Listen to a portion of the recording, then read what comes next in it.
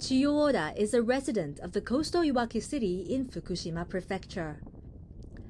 Along with a group of like-minded people, Oda organized a citizens' alliance called Stop Polluting the Sea Anymore. And they get together on the 13th of every month, protesting against the discharge of nuclear contaminated water into the Pacific Ocean.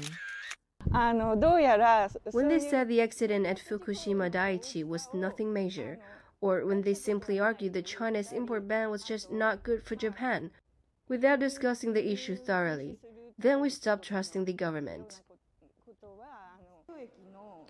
Apart from raising their voice in protest, they have been taking other actions too, including writing appeals to Tokyo Electric Power Company, local municipalities, and the national government. Even though their voice has been heard, it seems that it has not been taken seriously. The authorities had said they would give us a detailed explanation before starting to release the water into the sea. They also promised the fishermen and concerned parties that they would not release the water without their consent.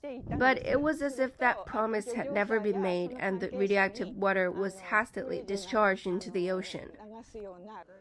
Tsutomu Yoneyama, a Fukushima local, said people in Fukushima are the most affected and showed us a picture of how many of them are opposing the government's action. These municipalities in light blue are those that voted in the assembly against the discharge of radioactive water. Majority of the people in the prefecture oppose discharging this contaminated water into the sea. Yoneyama explained further. There are many ways to get statistical data.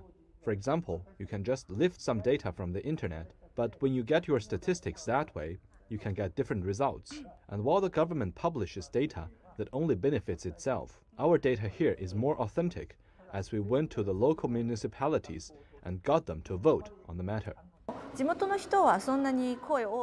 So do people talk about it? We don't talk about it much in our everyday conversations. Especially those in the fishing industry who receive subsidies from the government. This has made Oda and Yoneyama even more determined to voice their concerns aloud. Their group is growing. They have an illustrator designing their poster and people from all over the world participating in their event.